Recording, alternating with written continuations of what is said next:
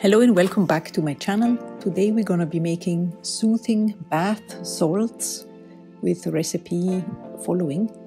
And I have these cute glass containers here that remind me of milk jars that people used to have back in the olden days.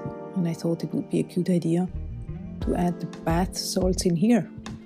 And then to finish off, I created a label saying bath salts, or in German Badesalz, that can be added later on. So let's get started with the ingredients that we need. So the main ingredient is Dead Sea Salt, which you can see here. And Dead Sea Salt will be our main ingredient in this 1 kilo batch. I'm going to be using 600 grams. We are going to fill in this bigger jar here. And Dead Sea Salt is working in a variety of ways to alleviate discomfort. It helps to strengthen skin tissue, improve blood circulation, eliminate toxins, and balance the skin's natural pH levels. Dead Sea Salt can also help to treat eczema by exfoliating dead skin cells, rehydrating the skin, and restoring depleted minerals. Our next ingredient is Epsom salt.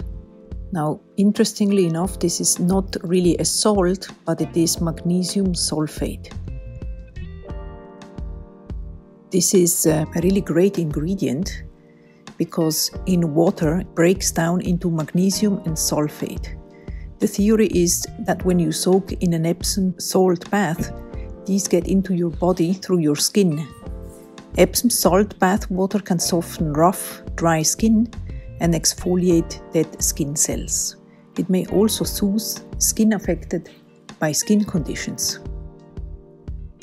So for this recipe here, we are going to need 300 grams for this 1 kilo batch that I'm going to add to the Dead Sea Salt. And this doesn't need to be like a total exact measurement like you would make soap, where it is really important that you are very precise.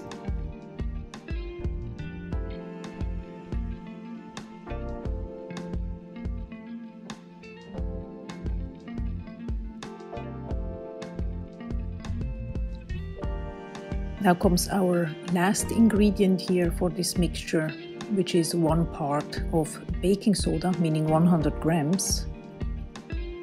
And this is just regular baking soda. You might ask yourself, why baking soda for this type of bath salt recipe? But it is actually interesting that baking soda is softening water and can alleviate skin irritation. So that's a good addition to have as well. It is very inexpensive, and our grandmothers used it back in the olden days when they took a bath. So this is our total mixture that we have here. It's 10 parts, and out of 10 parts it's 6 parts of Dead Sea Salt, 3 parts Epsom salt, and then 1 part of baking soda. And then what you want to do is you want to give it a real good mix to make everything really nicely blended and uniformly distributed. I like to use a fork. I feel that I have a better grip onto the mixture. Some of you like to put their hands in it. Totally okay. You should maybe take a bigger container to do that.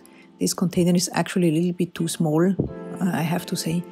But okay, let's go ahead and just make sure that really everything is totally well mixed.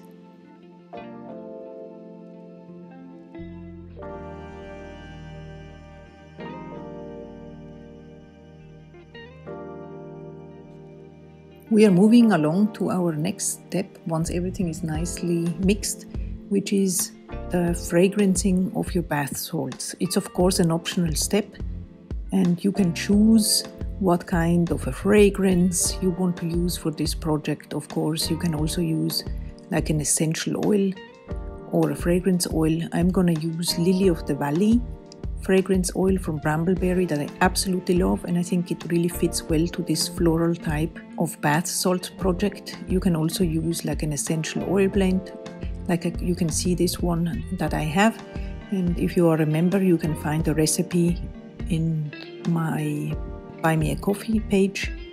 And here I'm just adding a little bit of fragrance. You can check with your supplier what the usage rate is. Here I'm just adding 5 grams. I feel it's really strong and it's enough for this type of project. So the fragrance oil, I'm blending it really well. I take my time to do that, to really get it dispersed throughout the entire mixture.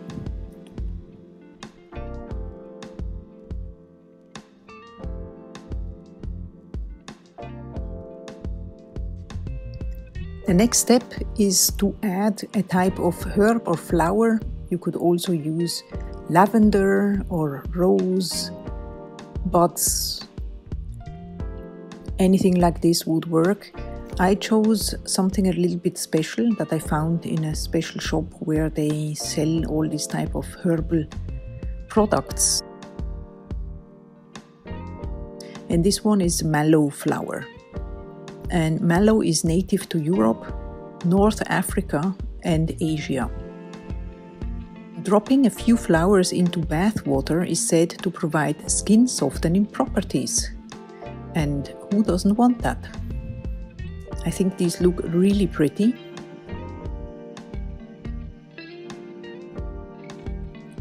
I'm also going to be adding calendula flowers. These are dried calendula petals. And this is also a great addition for bath products. As you probably know, it's very known, and it's a true must-have for any bath mixture. It is a soothing and healing herb, wonderful as a treatment for dry skin. When trying to soothe an area that is out of reach, soaking in a warm calendula-infused bath feels wonderful. So we're gonna add that one too.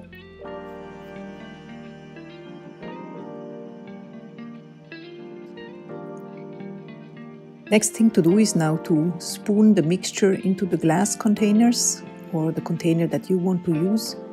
I think it looks really pretty like this.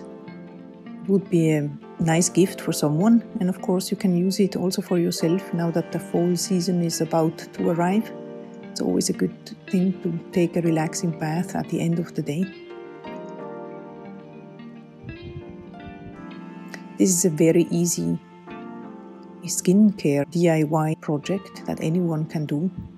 It takes a couple of minutes. I also found these type of containers here, and I thought, let's have a look how this is gonna turn out.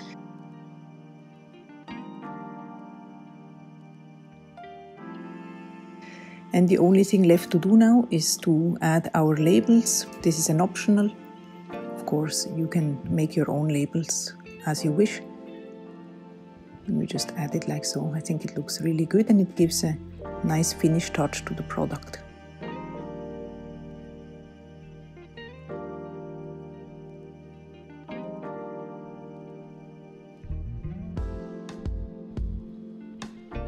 All right, so I hope you liked this project, and I hope also to see you around for the next video very soon, and I wish you a very nice day. Bye bye.